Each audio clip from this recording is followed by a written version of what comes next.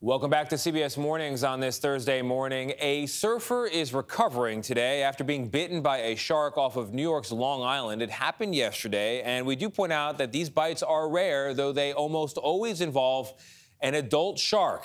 At some beaches in Southern California, though, swimmers, surfers, and businesses are adapting to life with juvenile great white sharks, which are spotted all the time there. Carter Evans has followed researchers studying the sharks for years now, and he shows us what they're learning about the sharks' impact on local communities. Stunning images of great white sharks sharing the water with swimmers at Southern California's busiest beaches are now a common sight. It's these drone views that have really changed our understanding of how sharks behave around people. Chris Lowe, director of the Shark Lab at Cal State Long Beach, says the juvenile great whites here are up to 7 years old and mostly ignore people, but sometimes they get curious. It's no different than a neighborhood dog, right? You're out walking with somebody and the dog comes over and gives you a sniff. And in fact, if you do make a move toward a shark, they tend to go the other way. Exactly. We see this over and over again. We witnessed it last summer. This shark is just swimming so calmly and so gracefully right now. Okay, get in the beach now.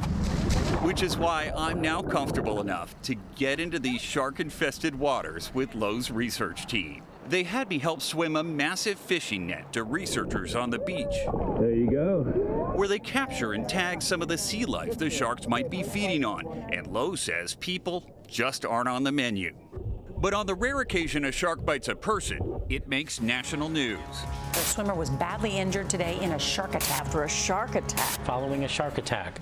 The Shark Lab now wants to understand how all of this is impacting local economies. A couple years ago, we had a woman that was bitten. I was at a city council meeting in Huntington Beach, and I heard that there was a $7 million loss in hotel reservations. But there's also evidence shark bites can have the opposite effect. With more people becoming shark enthusiasts, a West Virginia University study found an initial increase in hotel bookings 3 days after an attack. But after that, the bookings drop. This all comes down to people's perceptions. Exactly. Economist Dee Dee Long is working with the Shark Lab to study the financial impact.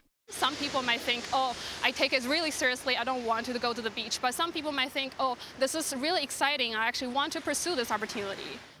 At this Santa Barbara beach, it's now common to see a dorsal fin break the surface offshore. Hello, shark. But the sharks aren't hurting business, according to surf shop owner Sam Holcomb. When I educate the stand-up paddleboard renters about the sharks, very few choose to not go. When people are on the beach, sharks are pretty far down the list on their list of concerns. Tourism professor Katie Dudley is working with the Shark Lab. People come out here, they go whale watching. Can you see a day when people come out here and go shark watching? Oh, absolutely. That's why this team is so great and unique, because we're coming at it at every different angle so that hopefully we can make a truly sustainable model to help have a thriving tourism destination right next to a thriving shark population in our oceans. And there are so many of them here, the sharks are easy to spot. I found one. He is right on the water. This is the same area where we were just swimming that net to shore. So we just saw our first shark of the day. I'm gonna get on the paddleboard and we'll go see if we can find him. With the Shark Lab team watching, Oh, he's right there. He is literally right here. we found a great white shark close to 9 feet long. Wow, look how big he is. But as we try to verify its length next to my paddleboard, Look how close to shore we are. Look, his fin just broke the surface right there. we discover my balance could use some work. The shark is right there. Just about 10 feet up.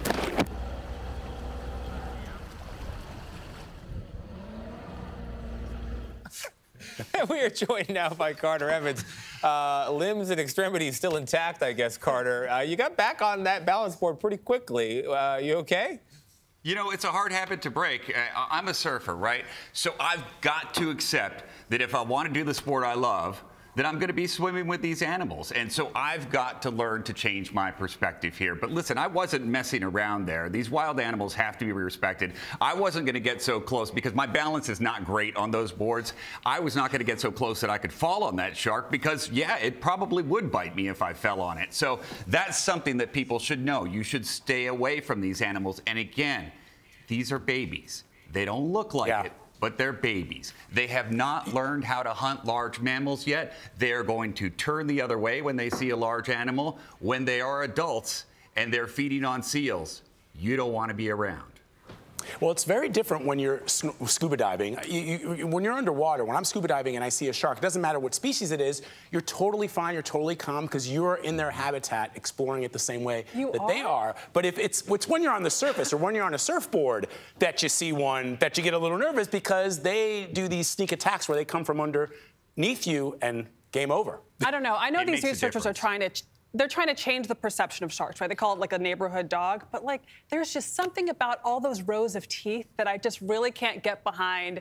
And Carter, when you fell, I was like, I needed you to get back on that board. Like your leg was still off the board. It's not the neighborhood dog. It's more like a stray. You don't know that dog. That dog might be dangerous. But they are immensely fascinating and wonderful animals, Carter. And I'm glad that you're educating the people, the public, about that because they're so misunderstood and people don't really have a full understanding of them. So thank you. Carter, thank you very much. It's a great piece. Sure thing.